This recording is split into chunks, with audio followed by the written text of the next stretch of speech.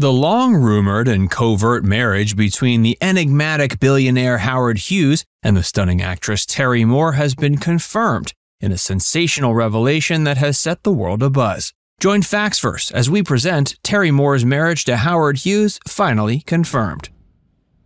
Their relationship.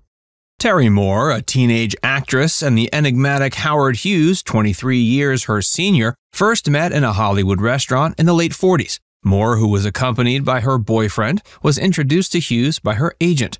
Initially believing the encounter to be a chance meeting, Moore later realized that with Hughes, nothing was left to chance. The initial meeting blossomed into a friendship, eventually becoming a great love, characterized by Hughes's eccentricity and grandiosity. The dashing billionaire introduced Moore to the world of aviation and his circle of pilot friends, but the charming man also had a dark side. Moore recalled him as a liar and someone who caused her considerable pain. At the time, she was too young and naive to recognize the cruelty in his actions. According to Moore's former manager, who later became a TV anchor, the couple exchanged vows in 1949 aboard a ship in international waters. The ceremony was conducted by the captain, leaving Moore uncertain about its legal validity. It was said that Hughes destroyed the wedding records in front of witnesses, who later signed affidavits supporting Moore's claim. Despite never officially divorcing, the couple experienced multiple breakups and reconciliations until they permanently separated in 1956.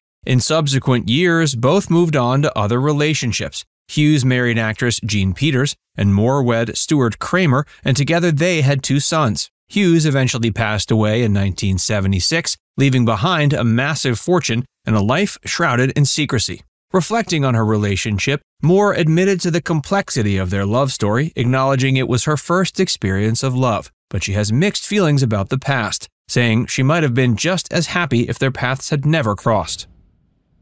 Settlement. Following Hughes's passing, Moore prepared to disclose a long-held secret, that she was the legal spouse of the late billionaire. Her revelation quickly made international headlines, catapulting her into the spotlight. But in pursuit of a share of Hughes's substantial fortune, Moore found herself competing against 600 other individuals, all claiming connections to the tycoon, including alleged wives and children.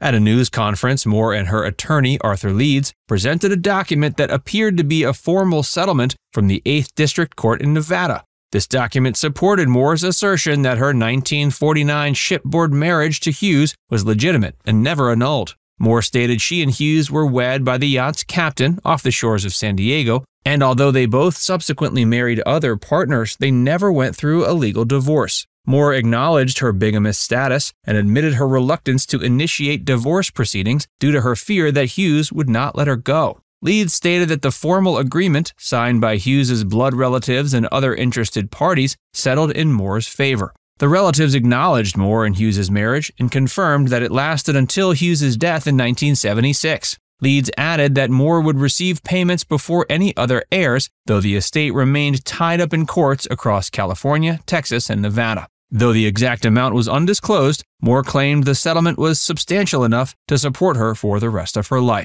She was later invited to a news conference at the Beverly Hills Hotel, where she was introduced by her press agent, Monroe Friedman, as Mrs. Howard Hughes. Clad in a pink jumpsuit and striped jacket and carrying a single long-stemmed rose, Moore expressed her joy at finally being recognized as Howard's wife. Other marriages.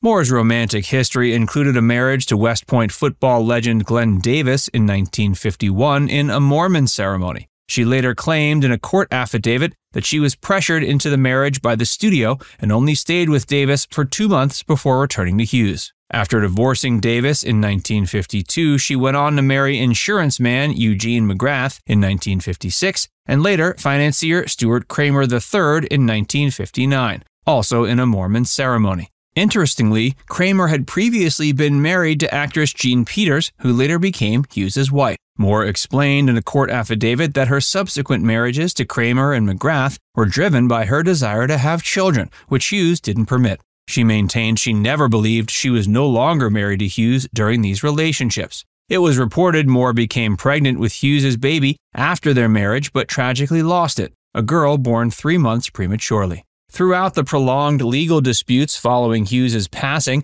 Moore experienced significant emotional strain. which left her in a vulnerable state. Her manager at the time, Richard Carey, seized the opportunity and persuaded the lonely actress to marry him, despite being married to someone else himself. In a hasty decision, they crossed over the border to Tijuana, Mexico for a quick ceremony. Almost immediately, Moore recognized the enormity of her mistake, but it was too late.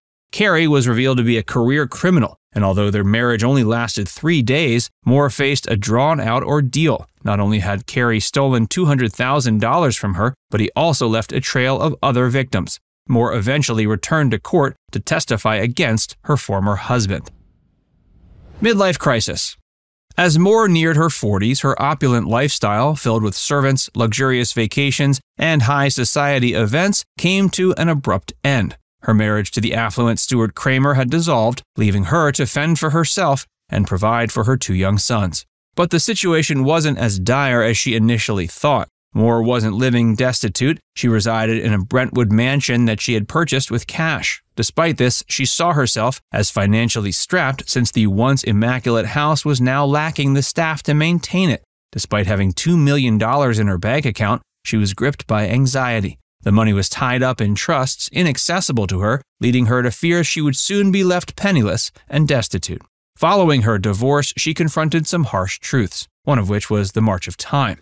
While raising her children, Moore had put her career on the back burner, only taking occasional roles when her schedule permitted. But she yearned for a return to the limelight and found out the golden age of Hollywood had come to an end. She found herself competing with a new generation of younger actresses. Comeback. Under the guidance of her charismatic new manager, Jerry Rivers, she embarked on a career renewal plan. Rivers' innovative ideas and enthusiasm provided a much-needed boost. The rejuvenation process began with Moore penning a tell-all book, The Beauty and the Billionaire, revealing the tantalizing details of her life with Howard Hughes.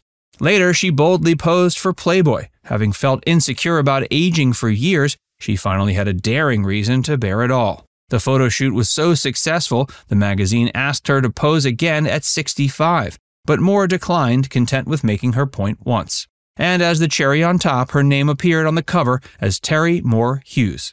Despite making her way into the limelight, Moore still longed for the bygone days of Hollywood, reminiscing about a time when the notion of cool was on another level. In 2017, when Terry reached 90, she fearlessly took on a demanding role in the period drama Silent Life. She not only had to memorize 60 pages of dialogue, but she also filmed during a sweltering summer heatwave. She played the legendary Lady in Black, a mystery-veiled woman known for leaving red roses at the gravesite of silent screen icon Valentino.